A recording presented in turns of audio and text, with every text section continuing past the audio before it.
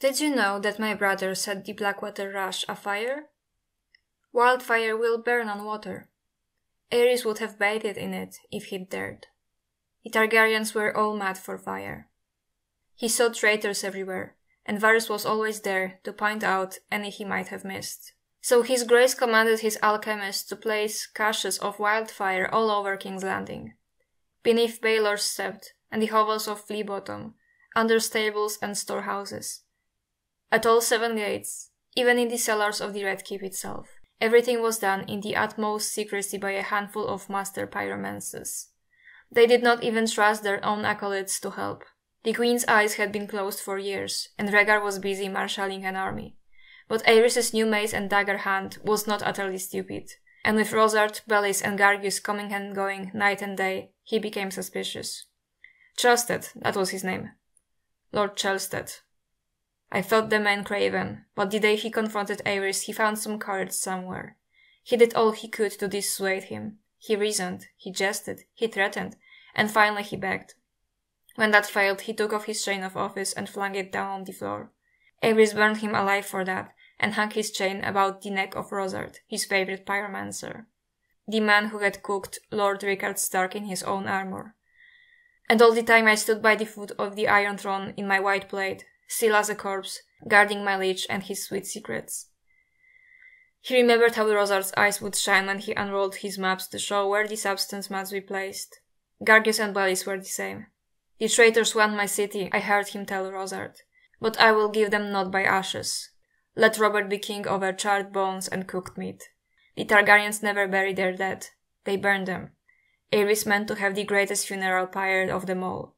Though, if truth be told, I do not believe he was truly expected to die. Like Aerion bright fire before him, Aerys thought the fire would transform him, that he would rise again, reborn as a dragon, and turn his enemies to ash.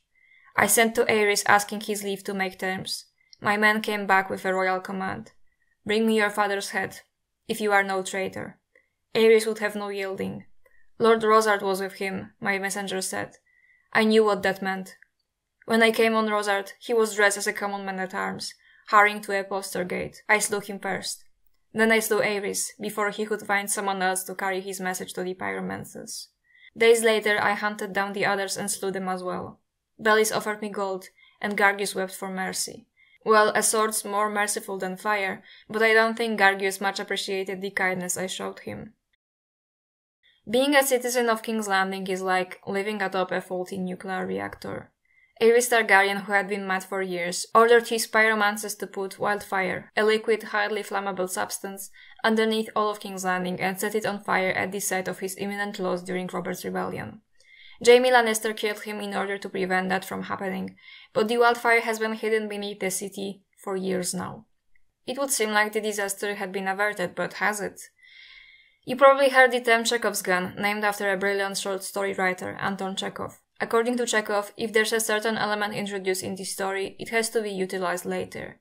In Asoiaf, the gun in question is a fantasy equivalent of napalm, no small thing at all. So suffice to say, the wildfire still sitting beneath King's Landing should serve some narrative purpose. That means King's Landing is gonna burn either way. Chekhov's wildfire, if you will. In the show adaptation of this story, the wildfire was somewhat forgotten though. While Cersei did blow up the Sept of Baelor, the final destruction of the city came from Daenerys and her last remaining dragon. Once she heard the bells, something in her snapped and she burned the city. That seemed like a curious narrative choice, especially when you consider that 3 seasons before, fans of the books were puzzled by the omission of several characters, very important ones, including one who has a trauma related to the sound of the bells.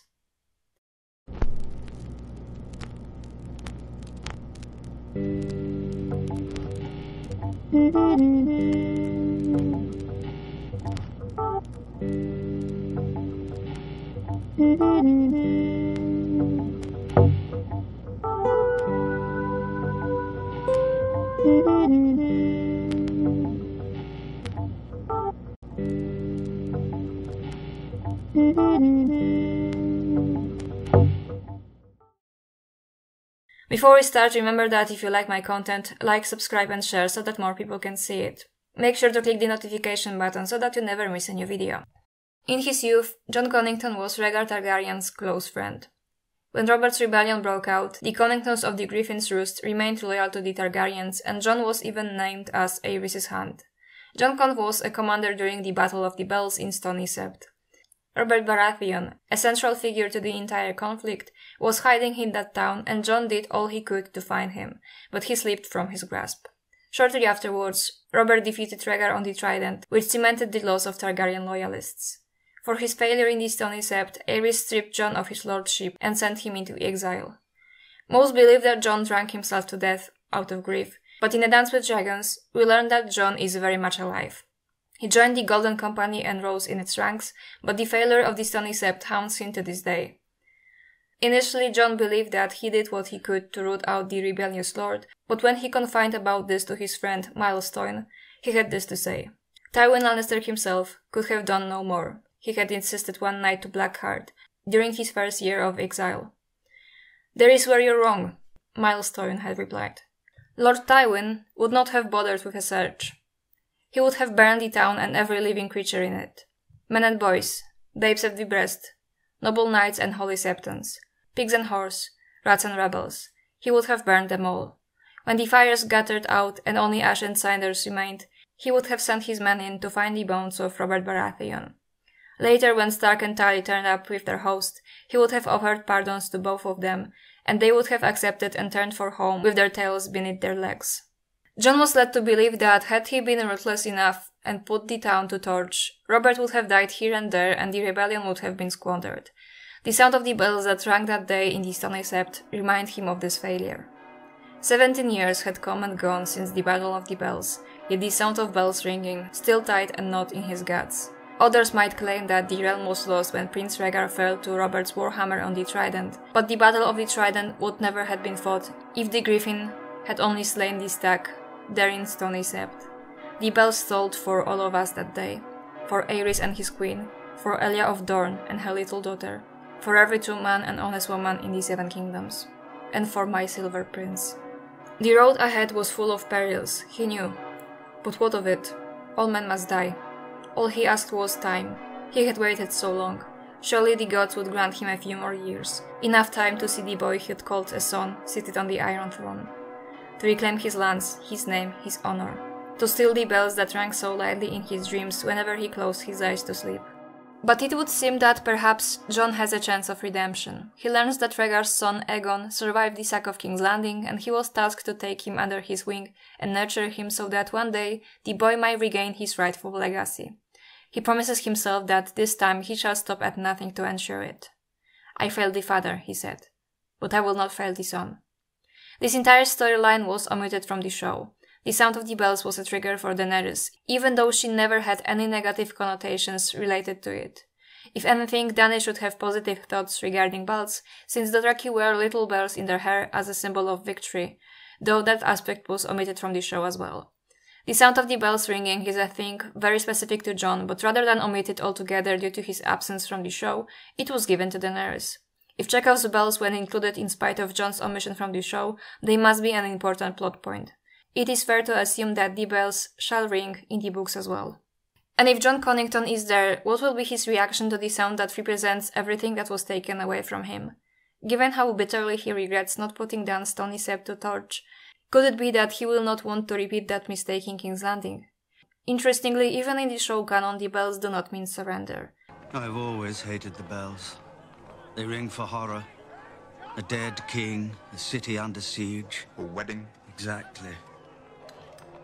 But in the books, the bells also ring in a very specific context, when the Battle of the Blackwater is won. So if the bells ring in King's Landing, it might signal Joncon's siege, or his defeat. The history repeats itself again, and Joncon fails the son like he failed the father. And when he hears the sound he so despises, he might realize that he cannot resort to half measures, that if the city must burn, then so be it. What he does not know is what Aerys Targaryen's last order was.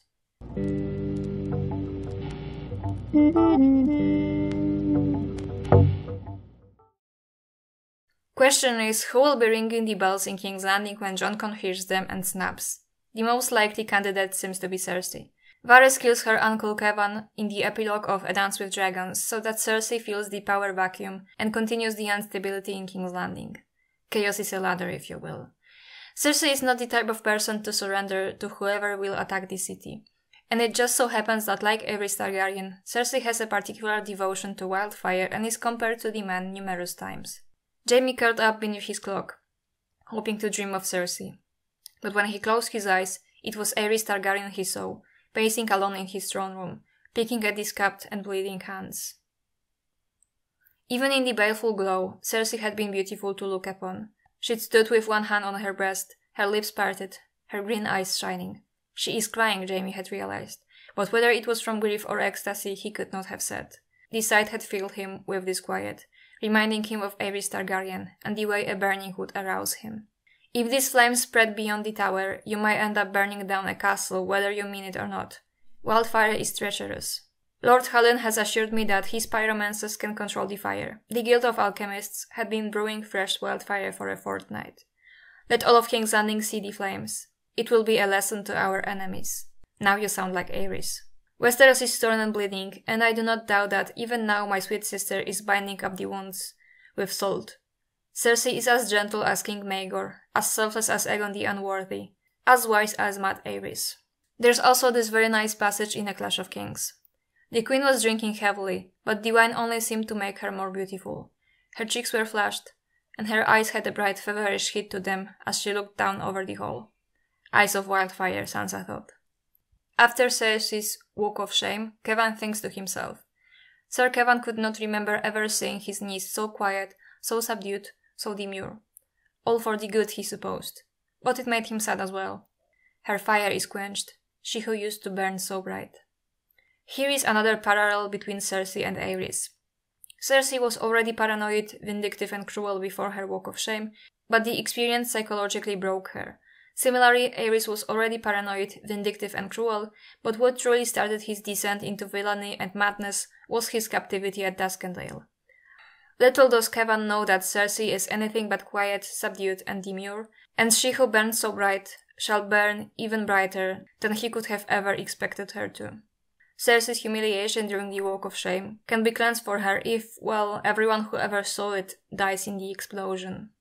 Jaime Lannister, in an ironic twist of fate, is reviled for his most heroic act. He killed Aerys to prevent him from carrying out his plans to burn King's Landing with wildfire. Could it be that history is about to repeat and Jaime will have to stop Cersei from a similar act, only this time it will be too late?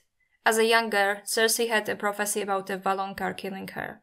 This word translates to little brother in Valyrian, and Cersei always assumed that it refers to Tyrion. But Jaime is in fact several minutes younger than Cersei.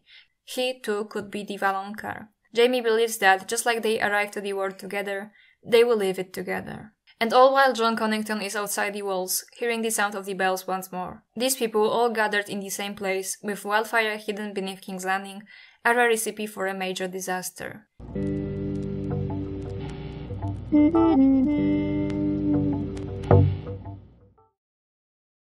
In spite of all this, the most common prediction for the Winds of Winter is that Dany will be the one to burn King's Landing.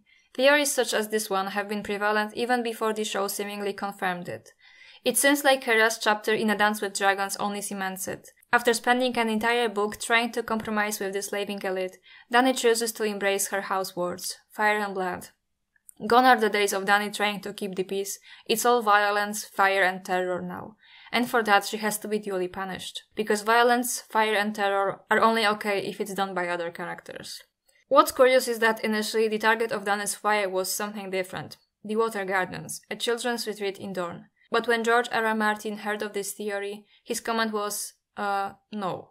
And this is a guy who is usually quite elusive when it comes to fan theories. So because it could not be the Water Gardens, a different location had to be picked. King's Landing seemed like a perfect choice. It was Dany's father who left the wildfire beneath the city. Would it not serve as such a narrative irony for her to be one to set it off? Various predictions give different degrees of responsibility for that act. Some insist that Dany will firebomb the city with no remorse just like she did in the show. Others offer a more toned-down version of events in which she does so by accident, since she does not know about the wildfire plot, but the resulting carnage will be her responsibility anyway. It would seem like this is a more sympathetic prediction, but in a way it is more sinister. Dany accidentally burning King's Landing would mean that she would be punished for the actions of other people. She would be punished for her father's insanity, and his order to place the substance underneath the city. She would be punished for the actions of Rosard and other pyromancers who carried that order out. And she would be punished for Jaime not doing anything to remove the wildfire. Jaime is one of the very few people who know about this whole ordeal, maybe the only one. All the citizens of King's Landing are unaware that they live on a nuclear bomb. This state of things is hazardous, even when dragonfire isn't involved. And the fire in King's Landing risks setting off the chain reaction, and it's nothing short of a miracle that it hasn't happened yet. While Jaime did hunt the other pyromancers who knew of these plans, he never informed anyone else, never made efforts to remove it or evacuate the population.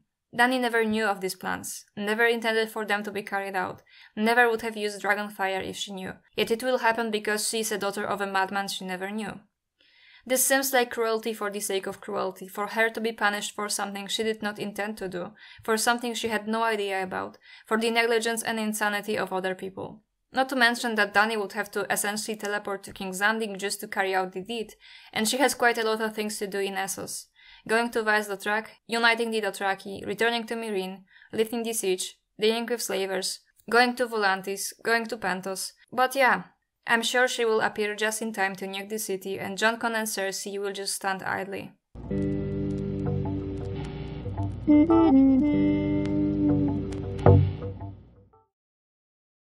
Jon Connington regrets not burning down a city when he had a chance. Cersei is repeatedly compared to Aerys and is obsessed with wildfire. And yet, the most common prediction is that Dany will teleport to King's Landing and burn it down by accident. This prediction relies on completely ignoring those two characters or reducing them to just being present without doing anything.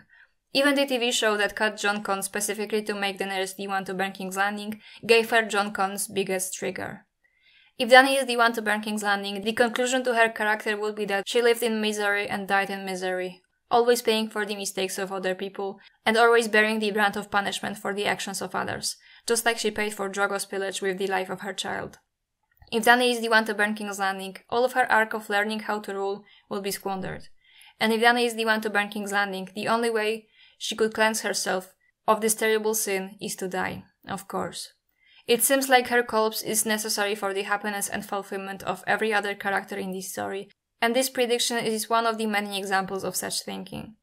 After all, what is the life of one teenage ex-bridal slave against everyone else? Let her commit an atrocity by accident and die so that everyone else is content and happy. Thanks for watching. Remember that if you like my content, like, subscribe and share so that more people can see it. Make sure to click the notification button so that you never miss a new video.